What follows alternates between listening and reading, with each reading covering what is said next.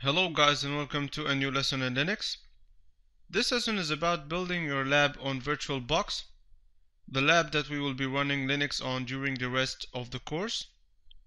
The preparation of the lab will contain an overview on Virtualbox so that we know what is Virtualbox and a bit about virtualization, kinds of virtualization, and the privileges of Virtualbox. And the next step will be the installation of Virtualbox in Windows. And then we will see how to create your first virtual machine. And then the installation of CentOS on the virtual machine. Okay, now what do you think Virtualbox is? Well, Virtualbox is a software that gives you the ability to work with several operating systems on your computer at the same time. And it does that by using the virtualization technique.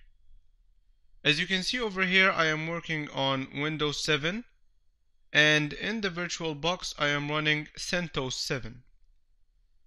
So now, as you can see over here, there's a simple explanation of Virtualbox. Is that it's a virtualization software. But before talking about virtualization, let's take a look at the pre-virtualization. Okay, so as you can see here in this picture, this is a picture of pre-virtualization.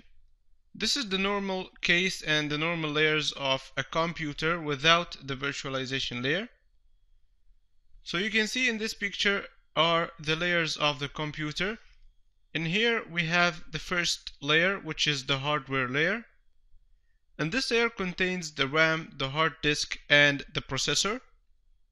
The second layer contains the operating systems that you are running, for example Linux or Mac or Windows. And the third layer is the layer that contains the softwares and applications that you download and install on your operating system. Each one of us has a hardware in his personal computer and is working on an operating system, for example Windows, and you have some installed softwares like Microsoft Word, Firefox, and so on. So now let's see what is virtualization and what is the virtualization layer. Okay, now as you can see in this picture, there is the hardware layer in the beginning, and this is called the physical hardware. This layer includes the processor, the RAM, the network card, and the hard disk. Now above the hardware layer there is the virtualization layer. The virtualization layer has the ability to convert hardware layer into a virtual hardware. This would result into having a virtual RAM, a virtual hard disk, a virtual network card, and a virtual processor. Now what else does the virtualization layer do? The virtualization layer gives me the ability to install more than one operating system at the same time on one computer, and each operating system has a virtual hardware reserved from the physical hardware. For example, here above the virtualization layer I have two operating systems. For example, this one over here is Windows and this one over here is Linux. Each operating system of those is using a virtual RAM, a virtual hard disk, a virtual processor, and a virtual network card that are reserved from the original physical hardware. And of course the virtualization layer or the virtualization software is the software that does this operation. This is what I'll be doing in this course. I am working on Windows, but I'll install Linux on a virtualization software for practice, which is the Virtualbox. Of course, there are many other benefits of virtualization, but this will require a full course about it, and it isn't the main subject of this course. Okay, now a brief explanation of virtualization is that it's a software which gives you the ability to run more than one operating system at the same time. So this is exactly what the Virtualbox is.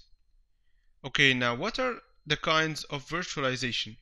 There are two kinds of virtualization. The first kind is called bare metal, and the second kind is called hosted.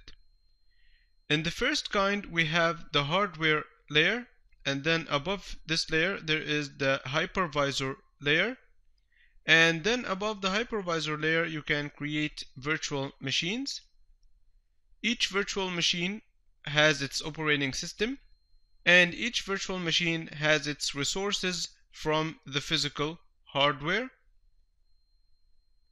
Okay, the hypervisor here is a software, and here are the bare metal hypervisors. We have examples like the VMware ESX. There is the Oracle VM. We here have the Zen that is used in the Amazon Web Services. And we have Hyper-V from Microsoft. And there is KVM from Linux. The second kind, which is the hosted. In the hosted we have the first layer, which is the hardware layer. And then above the hardware layer there is an installed operating system, for example Windows 7 or Windows 8. And then I install the hosted hypervisor on the operating system, which will be the third layer, as you can see over here. And then from the hosted hypervisor I start creating virtual machines, and each virtual machine has its operating system. In here we have some examples on hosted hypervisors, like of course the Virtualbox, the Oracle Virtualbox. And you can see that there is the VMware server, the workstation, the Fusion. There's the Microsoft Virtual PC, and some others over here like the To Linux and the KVM. Okay, so now we know what is Virtualbox and a bit about virtualization. Let's talk more about the Virtualbox. Now currently Virtualbox belongs to Oracle, and you can download it from virtualbox.org. It is a free software and you can install it on Windows, Mac or Linux. As you can see over here, this website is www.virtualbox.org, and from here you can download the Virtualbox. If you click here on downloads,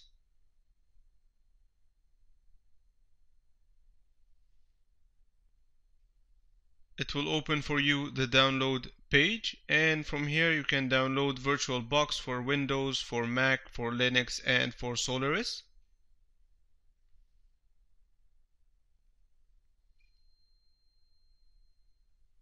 Okay, now here are some advantages for the Virtualbox. The first advantage for Virtualbox is that it's free. It can run more than one operating system at the same time. You can run on it 32-bit and 64-bit operating systems. And last but not least is that it doesn't require hardware virtualization, and this is an advantage for people who have PCs that don't have processors that support virtualization. They can install Virtualbox on their PCs and run more than one operating system at the same time. But now all of the new PCs have processors that support virtualization, either if the processor is Intel or AMD.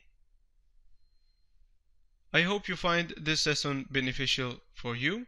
Thank you for watching, and see you in the next lesson.